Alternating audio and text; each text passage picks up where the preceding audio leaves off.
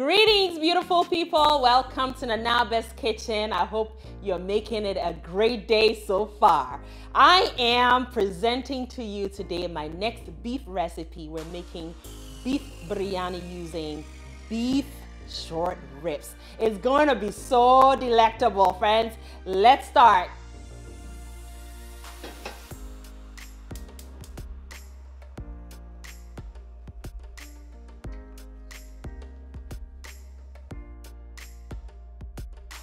The secret to a delectable pot of biryani is lots of caramelized onions. So let's caramelize these thinly sliced red onions. And it is imperative that you slice the onions really thinly so they can fry sooner. And the oil I'm using is avocado oil because it can take on high heats without becoming toxic. You can also use vegetable oil for this. Now you fry until they become golden brown, and take them out and then proceed to fry the next batch. It is a good idea to fry them in batches. Now when you take them out, you want to place it in a bowl or a sheet pan that is lined with a paper towel in order to absorb the excess oil. That will help those onions to also become crispy as they air dry, which is exactly what we're going for. Perfect, all done. Next thing is to prep our short rib. Now what I'm gonna do is sprinkle a generous amount of equal parts salt and crushed black pepper onto it.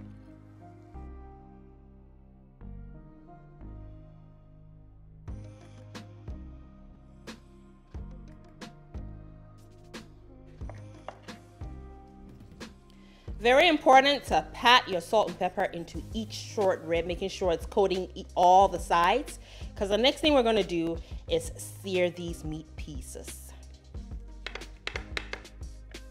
Now I'm going to drizzle some of this oil we fried the onions in to sear the beef. Just a shallow film of it will go a long way. And leave a reasonable amount of space in between each short rib. Practice social distancing, otherwise you're going to end up developing moisture. We don't want that. When searing your meats to lock in those juices, the last thing you want to do is to place them too close to each other, because when that happens, it means you have overcrowded the pot. They will start releasing those juices you're trying to lock in. So you don't want to defeat the purpose of searing in the first place. Searing also improves the overall taste in the end. So it's one of those win-win situations that I always aim for. Now you want to sear it 3 to 4 minutes on each side, or until you see a lovely golden brown color formed, and also a crust that is hard to break into. And that crust is that seal that locks in those beautiful juices. That is a perfect color.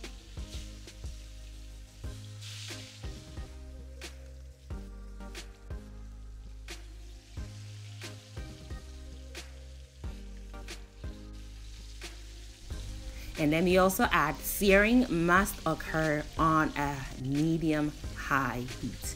You cannot just use regular medium heat or low heat, it won't work. Those juices will run out. Next thing we're going to do is to prepare the meat sauce, because biryani is a two-component dish. It's a rice dish and a meat sauce. So in the same pot we seared our beef, I have these thinly sliced onions I'm going to throw in.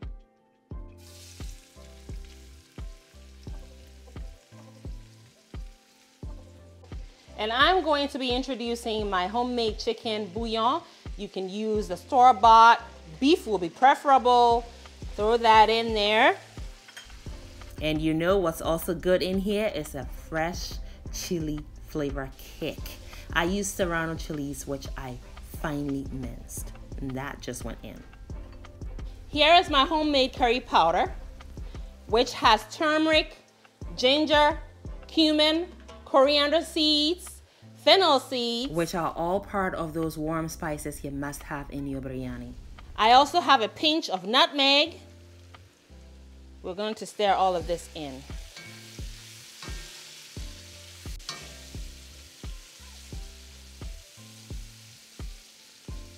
You also need about a 1/4 teaspoon of crushed black pepper.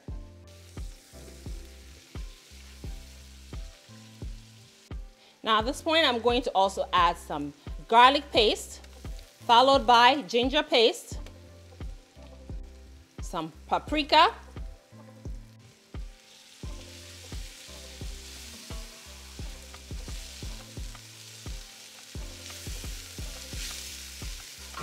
now you're going to stir and also add some freshly chopped tomatoes.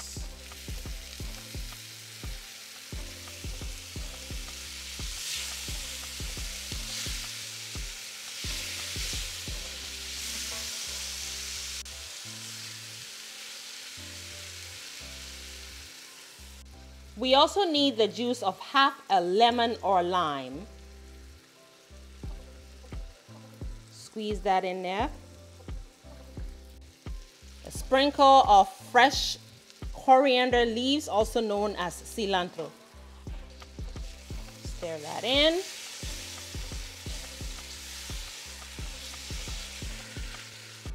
I have 1 stick of cinnamon, 2 bay leaves, 2 star anise, and I also have 8 green cardamom pods.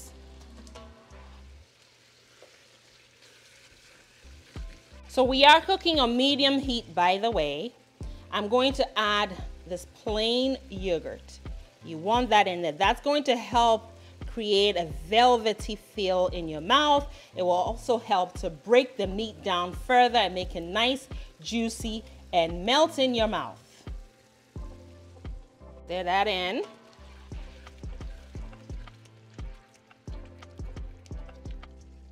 Now introduce your meat pieces. And this time around, they can get friendly with each other. They can touch each other, no problem. No social distancing required here. Because at this point, what we're going to do is braise, which is gentle cooking in moistened heat over a prolonged period of time, which will cause the meat to be tender and melt in your mouth. Now add just a little bit of water to thin the sauce up. And the water also becomes your braising liquid, and a splash or 2 is sufficient. You don't want your sauce to be too thin like soup. And your braising liquid could very well be a broth, such as chicken, beef, or vegetable broth. However, this pot is already overloaded with a ton of very good flavors. So I can safely say water is perfect for this. Now I also caramelized some onions in the beginning. I'm just going to throw a handful of it in here because it will bring a depth of flavor we would love and appreciate in here. Submerge your onions and cover the pot to cook gently on low heat for the next 40 minutes.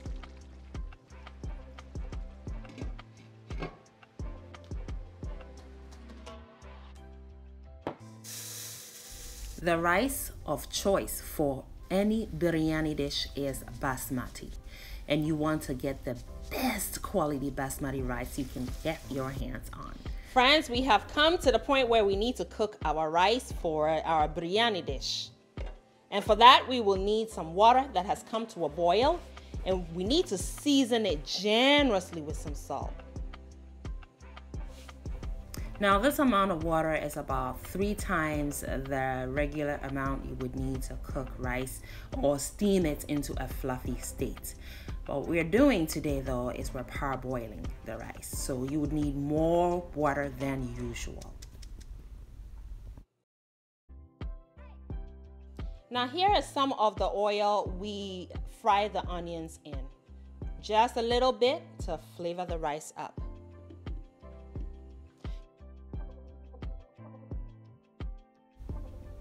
Yes, beautiful people, you can throw flavor even at parboiling your rice. You sure can. Your sister Madame just showed you how. There are so many other flavors you can add, but you know the sauce is already extremely flavorful. So what you're looking for, by the way, is your rice grains. As you parboil them on a high heat and all this water that's seasoned well, is the rice grains, you want them to have a translucency on the coating of them, all right? So the core is going to be opaque. And you'd confirm this by taking one rice grain and breaking it open. And once you've confirmed it, you're going to drain it immediately and set it aside. The sauce has been cooking or braising for 45 minutes, so it's perfect. The meat is tender, almost falling off of the bone.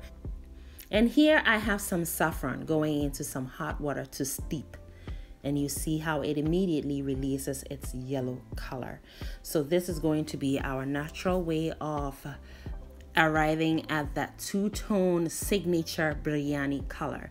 So some of the rice grains will be pure white and then some of them will be yellow. Now saffron is a spice that comes from the flower of Crocus sativus, and it has a floral fragrance to it, so that's really lovely. I have poured the rice onto the beef sauce and also drizzled on the saffron juice. Now I'm adding the crispy fried onions. Next, you want to trap some of the steam, but you want to use a barrier that is breathable. Lintless paper towels work perfectly, or a clean kitchen towel will work as well. The reason why you need it to be breathable is so that the rice becomes this fluffy, all right? They don't stick to each other at all, and they just kind of fall off the fork with much ease. And at this point, that opaque core is also cooked perfectly through. Here is your biryani being served party style. Just like in West Africa, you will not go to a really lit party and not find your jollof rice. Well, same applies to most East African countries. I know for sure Tanzania and Kenya, the ones I'm actually referencing here, biryani is representing it. That party is going to be lit, all right? Just like so. And I sprinkle on some fresh cilantro or coriander leaves, chopped, and then I also sprinkle some of those crispy fried onions. And you can, by the way, substitute the saffron with a potent carrot juice or turmeric steeped in some hot water. And I left some ingredient substitute details in the description box below. Oh my goodness gracious, friends, another beef recipe done and done. Woo, it's so good. You have to give this a shot. I gotta go join my family. No wonder they couldn't wait. It is so delicious, friends. Give it a shot. It is chop time. Make it a great day and have fun, especially in that kitchen.